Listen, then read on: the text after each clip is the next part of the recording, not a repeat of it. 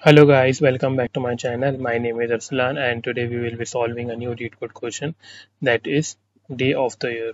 So we will be solving this question with the help of Python, and the question is given a string date representing a Georgian calendar date formatted as YYYYMDDD.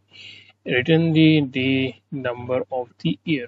So we have to return it in the year, month and date format. The date format is given in the year, month and date format, and we have to return the number of days in that year. Okay, so as the example here given is in a string form that 2019-0109, is it given that 9 days are there, so we can calculate it from that it's first month and it's January, so it's 09 obviously. Okay, similarly if we talk about here, there are 21 days in January and plus 10 days will give us 41 days. So they have given the constant that length is 10 and the calendar should lie between this range. So January 1st, 1900 and December 31, 2019. So these are the conditions they have mentioned us here. And so what's the idea here is to just look for these dates, and then we have to calculate the number of days. Okay, so let's start coding it. So just before starting coding, guys, please do subscribe to the channel, hit the like button, press the bell icon button so that you can get the recent updates from the channel.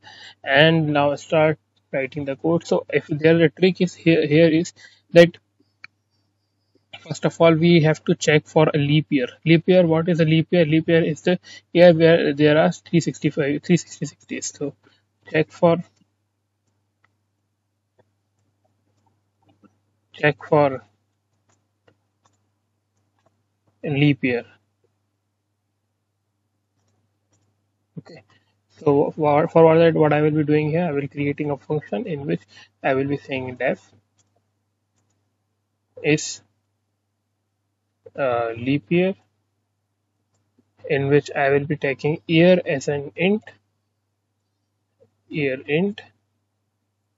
okay, and then that condition that will be our boolean, means it will return us a true or false value. So return when when there is a leap year, I am writing the condition that when year mod 4 give us the remainder 0 and year mod 100 also give us the sorry year mod 100 does not give us the uh, remainder is equals to 0. So here are two conditions which we will be seeing here, and one more condition that we will be looking for, that or year mod 400 is equals to 0. So these are the, if these is the condition are true, then we will be getting a true value, otherwise a false value. So if it is a true value, then there are 365 days. If it is a false value, there are 365 days. So true 6, when it is true 366 days in a year, and if it is false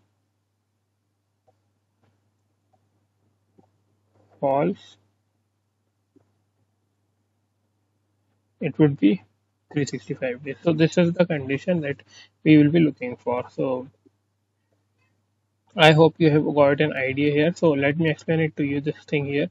So I'm saying here the condition are that air mod should be equal to air mod 4 should be equal to 0, and air mod 100 should not be equal to 0. Okay, so this is the condition for finding the this is the logic for finding the leap year. And there is one more condition, that if year divided by 400 is equal to 0, then also the condition is true. Then if it is a leap year, then we should write a code here. First of all, what I will be doing, and now I will be what I will be doing here, I will be slicing this uh, string here so that I can get YYYMMDD. So for that, I will be saying that year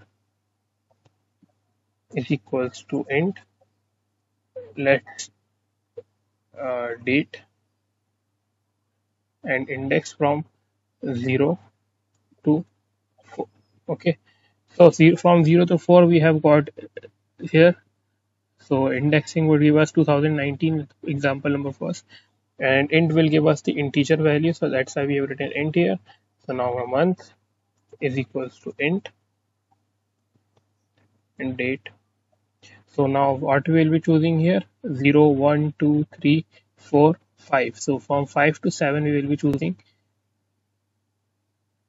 0 to sorry 5 to 7, and it's month actually month, and then I will be saying day is equals to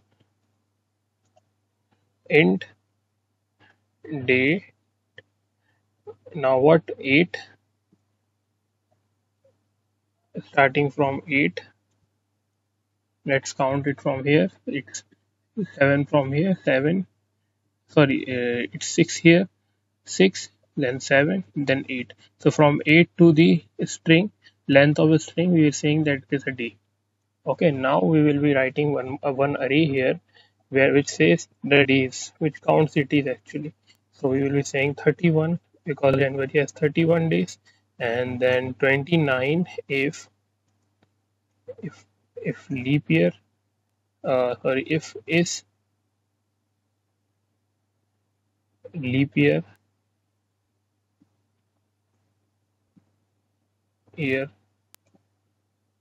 means that if it is a leap year, then we have write the condition here it is a year. If it is, means taking this value in here and saying that if it is a leap year, then give us 29 days, else 28.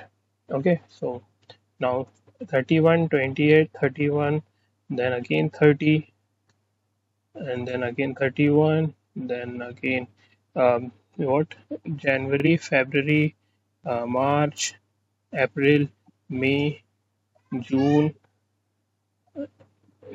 and then July has again 31 days, and August again has 31 days, and 31, 31, and then 30, July, August, September, and then October has 31, October, November has 30, and then again 31 days. So let me count it again. January has 31, February has 29 or 18, 28, 29 or 28, then March has 31, and April has 30, April, then May has 31, June has again 30, and then July has 31, and August has 31, August, September has 30, then 31, 30, 31. Okay, so we have got the array here. Now let's count these values, and now let's count these values, which will return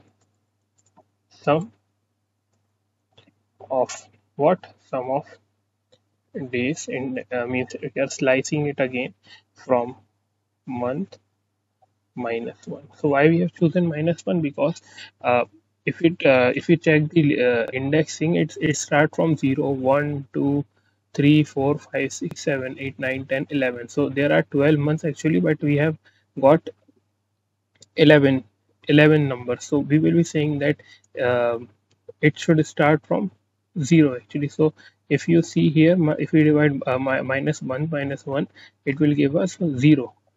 But however, we have 1 here, but we will be saying it 0. So because there are the indexing start from 0. So I hope you have got my point. And then last thing we will be saying is plus day. So let's run the code now.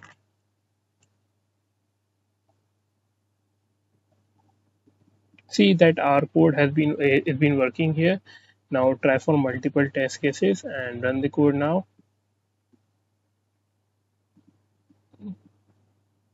Okay, so our code has been running successfully.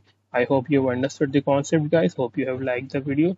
If you have liked the video, please comment in the comment section that you have liked the video, and if you haven't understood the concept, please ask in the comment section that which part you haven't understood and what are the doubts you have. Thank you guys for watching the video. See you next time.